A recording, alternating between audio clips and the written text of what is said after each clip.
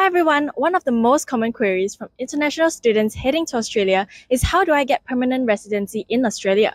So in this video, we'll be answering all your burning questions by covering the common pathways to permanent residency in Australia. The first pathway to permanent residency would be through general skilled migration. You can apply for permanent residency if you have the qualifications or work experience related to the occupation list from the Australian government. Some examples include aged care nurses, marketing specialists, and civil engineers. Our top tip would be to consider a degree that falls within the occupation list and allows for a pathway towards a graduate visa to gain work experience. The second pathway would be through business ownership experience. By owning a business in Australia, it allows the individual to gain the subclass 890 business owner visa, which allows the business owner to stay in Australia.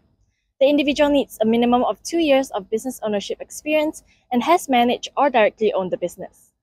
Last but not least, we have the partner or parent sponsorship pathway. The partner visa is an option for those who have a partner who is an Australian citizen, permanent resident, or eligible New Zealand citizen. The parent sponsorship pathway allows individuals to sponsor their parents to live in Australia. Australia also uses a point system where individuals are required to collect a minimum of 65 points to be considered for an Australian permanent residency visa. Factors such as age, qualifications, English-speaking capabilities, and work experience may impact the chances of migration. To get the best chance possible at creating your pathway to gaining a permanent residency from studying in Australia, you can sign up for a free consultation with us via the link on our profile. Like and follow us for more study abroad tips.